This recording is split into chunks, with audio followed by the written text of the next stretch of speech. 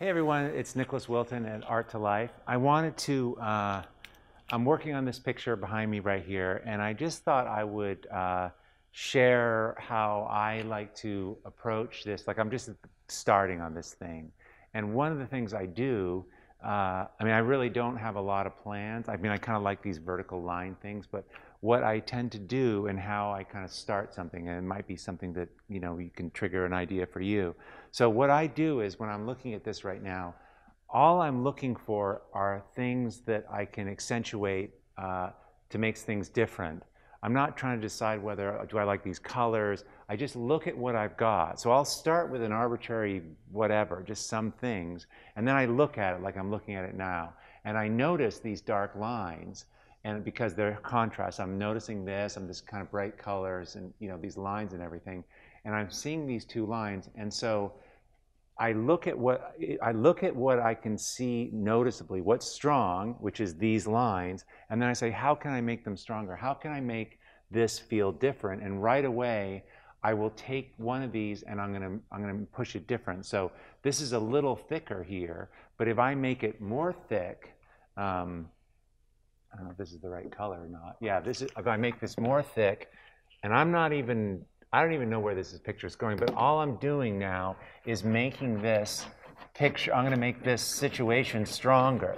And I know that it's going to look better, it's going to get stronger. Do you see that? Because now this compared to this is more different. It's just stronger. And now I'm noticing like how similar these are here. But I know that if I come in here with a line that I don't have anything this width, and I come in here, I know this is going to make this picture more interesting because we don't have this yet, this thickness of line in this picture. Do you see that? See how that's gotten stronger? And I have a repetitive thing here with this thing here and this thing here. So I can take, if I take this away, I thought this was white, and it doesn't, so it's like I'm not worrying, I'm just playing, I'm just getting rid of stuff that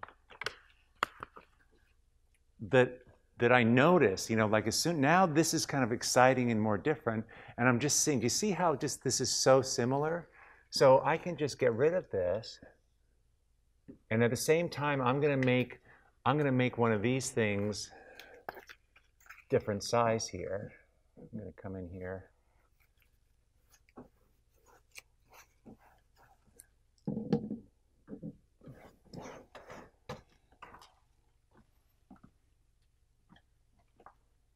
And this is, so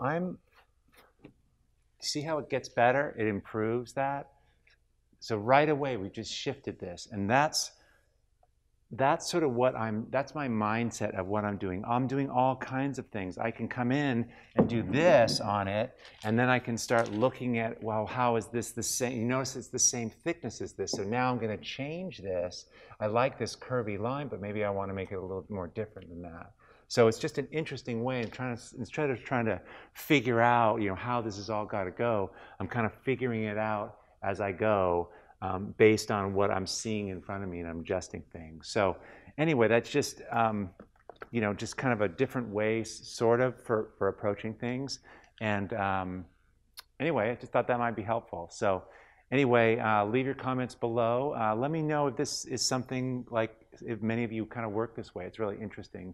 And if you have, if you have any friends, other artists that can benefit from some of the things that I'm talking about or that we're all talking about and sharing, please forward this to them. That's really cool. That's how people are finding out about Art to Life, and it just builds. So thanks so much, and enjoy your Sunday. Okay.